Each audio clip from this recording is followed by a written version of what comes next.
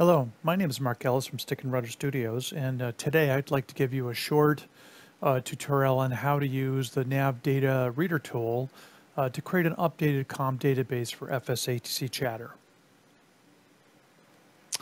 Now, when you download FS-ATC-Chatter, whether it's the demo version, the free demo, or the one with the full clip set, it does ship with a default COM database, which has fairly accurate frequencies for the United States and Canada and all the airports around the world.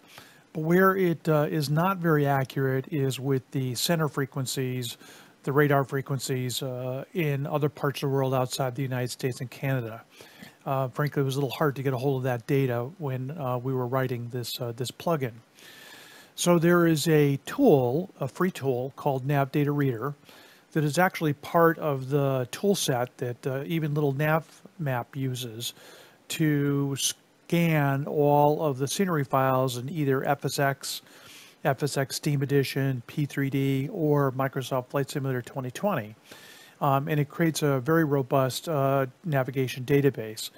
Now, out of that database, we're only interested in the COM frequencies, but if you create one of these, FS-ATC-Chatter can read that updated navigation database, and it will use frequencies for the automatic controllers that will match, what your simulator's got.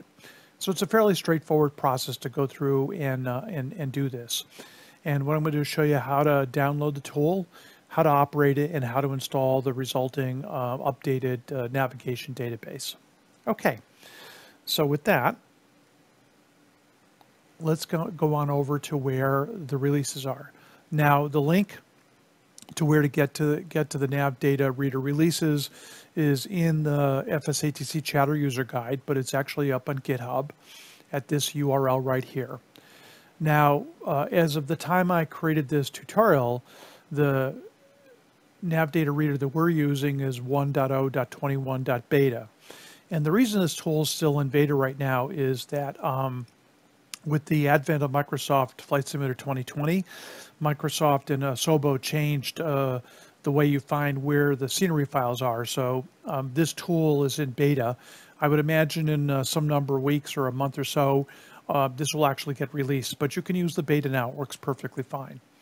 So you'll need to have beta 19 or above. We're going to do this with beta 21. All you do is open this little assets expander here, and we're going to download the NavDataReader Windows 10 zip file. And you can see it comes down pretty quick. It's not very big. And if we bring Windows Explorer over here, you can see I'm looking at my downloads folder. Here it is. And we're just going to extract this. I use 7-zip. I'm going to extract right here. And it creates a folder called NavDataReader. Now I can get rid of the zip file. I don't need it anymore, so I'm just going to delete it. Okay, now we need to run a DOS command prompt to be able to actually get to the NavDataReader executable, which uses a DOS command line to operate it. I happen to have a link down here in my toolbar to the DOS prompt, but if you don't use this very often, you probably don't have this in your taskbar. So it's pretty simple to run it. You just simply come over here to search and type run CMD. And this brings up a DOS box. Now we're already at users/mark, which is my username on Windows 10. So all we need to do is do a CD to downloads. And if we do a directory here, there's that NavDataReader folder that we extracted from the archive. We're going to CD into that. And if we do a dir, you'll see that the executable we're trying to run here is navdatareader.exe. Now, the command lines that you need are actually in the FS-ATC-Chatter Users Guide, and I'm just going to bring that PDF right over here so that we can see it.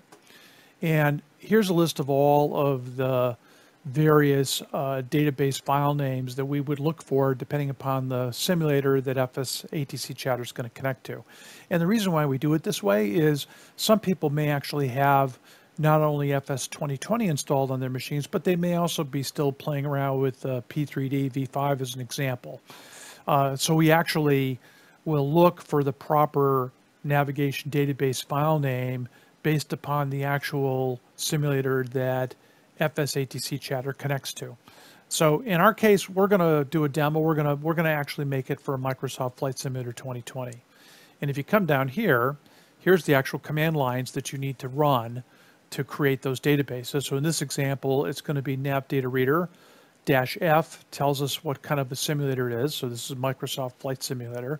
-O is what the output file name needs to be. And we want it to be navdata-msfs.sqlite. So we're just going to highlight this. I'll copy it. And then I'll come over to the DOS prompt. And if you just right click, it'll paste that command line right in there.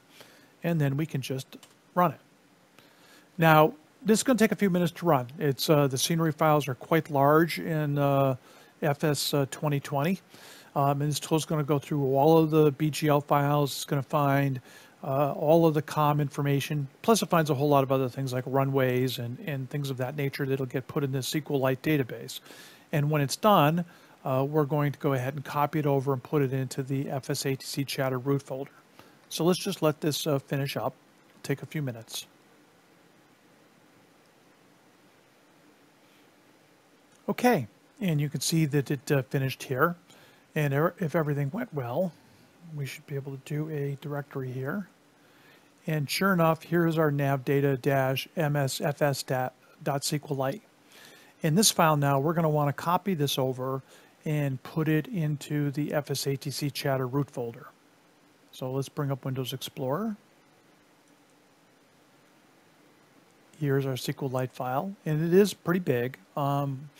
Obviously, we don't need all this data, but there's extra tables in there that are used for a little nav map, but we're only going to look at the COM tables, and we're just going to copy this.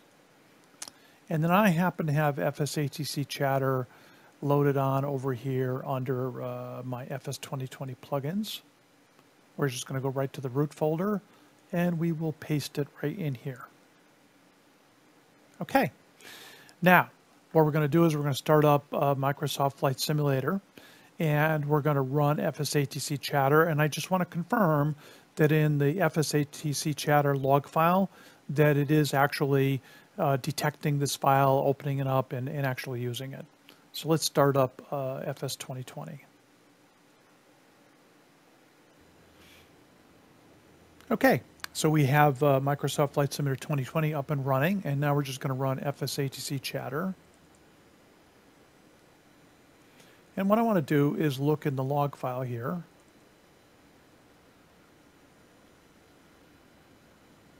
And this is what we're looking for right here. See where it says loading facilities from D:/FS 2020 plugins, navdata-msfs.sqlite. And we just want to make sure that it's actually reading that new database that we put in here. Now do notice it only does this after it makes the connection to the simulator, because it doesn't know which simulator you're planning on connecting to until you've actually connected. You can see in the beginning here, it actually opened up the default SQLite database, and then once we connected to FS 2020, it detected that that was a simulator. It then looked for this specialized SQLite file if it was there, and it will use it. So that's about it. It's pretty straightforward and simple to do. Do keep in mind that if you install new scenery, periodically you probably want to go back and rerun this because any new scenery that you installed might have different COM information than what ships by default with Microsoft Flight Simulator. All right, great. Thank you very much. I hope you enjoyed this tutorial, and I hope you enjoy using FS-ATC-Chatter.